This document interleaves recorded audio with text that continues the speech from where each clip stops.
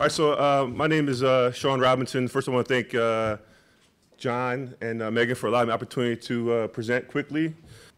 My wife and I wrote a book called Dr. Dyslexia Dude because we really wanted to make my work more accessible for kids and families in special education.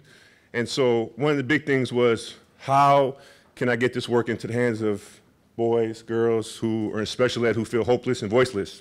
And so this is Dr. Dyslexia Dude. It's only 3 slides. Really, the story originated because I first learned to read when I was 18 years old. I got kicked out of high school, got sent to alternative high school, and when I did graduate, I graduated reading at elementary school level. That professor, Dr. Robert T. Nash, was the one that literally saved my life when I was a junior in high school. And he said I had a gift. He said, I'm going to teach you how to read. So he taught me old school, Orton Gillingham, direct, explicit instruction on the board, no room for any errors. It was discipline. And so when he taught me to read, after I finally graduated high school, it took me 18 years to get my degrees. It took me 6 years to get my undergrad, 5 years for my master's, and 7 years for my PhD. So I was in school 18 plus years after high school. So my work is truly to try to help kids find their voice. A lot of them see themselves as scholars, see themselves as being successful, and knowing that they can achieve anything as long as they have faith within themselves and they can move forward and have the right support system.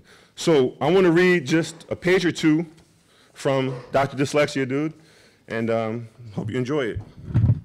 As his turn approached, Shawn could not understand what was being read and how the passages in the book were linked. While he was waiting his turn, Shawn practiced reading and rereading the passage to make sure he did not sound stupid.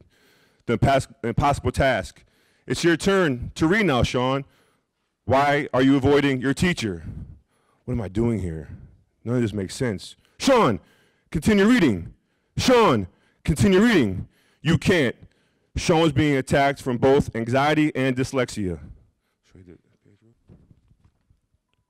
Shawn then blurted out some inappropriate curse words out of fear. I want to read this bleep. Leave me alone. Let me out of here. Shut up, shut up, shut up. I'm not dumb. Shawn, go to the office. Shawn had saved himself by getting removed from class.